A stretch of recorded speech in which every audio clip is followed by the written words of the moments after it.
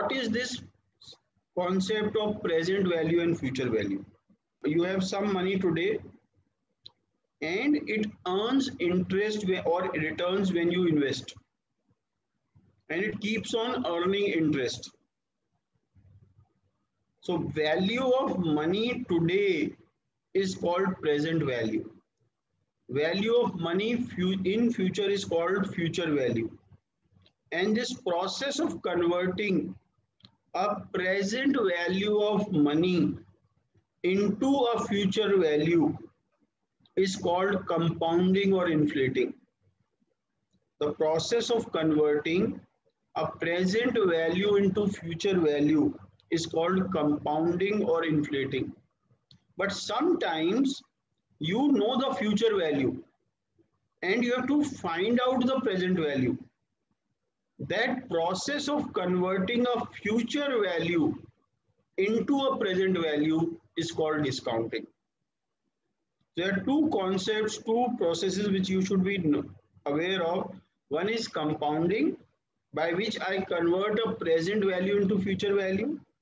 The second is discounting, where I know a future value and I convert it into present value.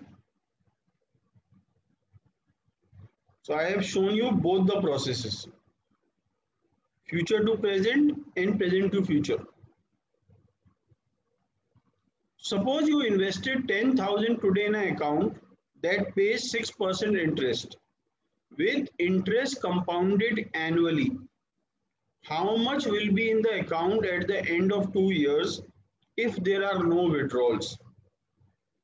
So 10,000 becomes the present value, 6% becomes the rate of interest, and after 2 years what you will get is the future value.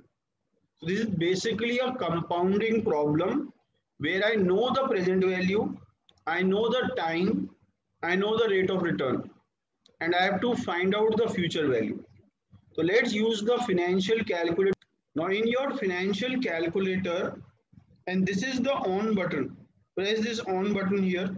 This place there is a button called CMPD.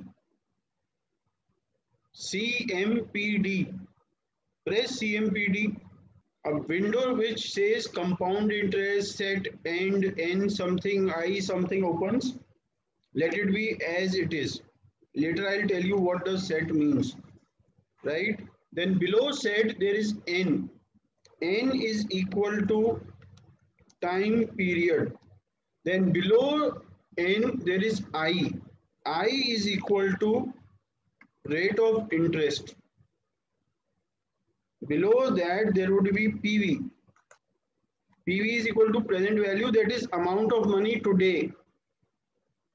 Below PV there is a thing called PMT, which stands for payment. This also we'll ignore right now.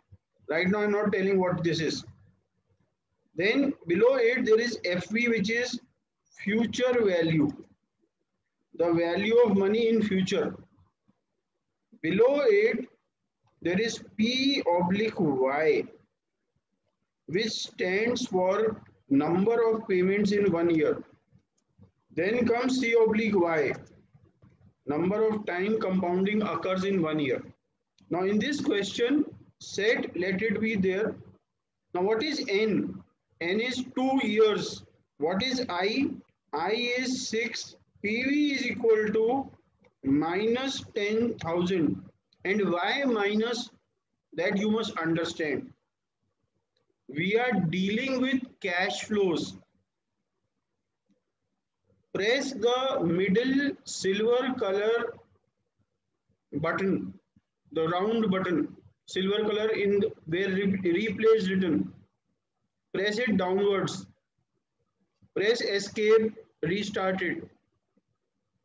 If somehow restart it, press on again, then go to CMPD. Sometimes it gets stuck. Now PV is minus 10,000. Why minus? Because we are dealing with cash flows. And there are two types of cash flows: cash inflow and cash outflow. When money comes to you, it's an inflow. When money goes out from you, it's an outflow. So when you invest 10,000 rupees, would money come to you or go out? जब आप 10,000 रुपए invest करेंगे आपके पास पैसा आएगा या आपके पास से पैसा जाएगा? When you invest money, money would go out. Anything that goes out is minus. Anything that you receive is plus. So PV becomes minus 10,000. PMT you forget, it should be 0. FV we have to find out. So you just put it 0 right now. 2 execute, 6 execute, minus 10,000 execute, PMT 0 execute, future value 0 execute, P oblique Y is 1. How many payment has he made? One payment only. C oblique Y is also 1. Now the highlighted window should be taken to FV. Then below on there is a button called solve. Press solve. All of you got 11,236.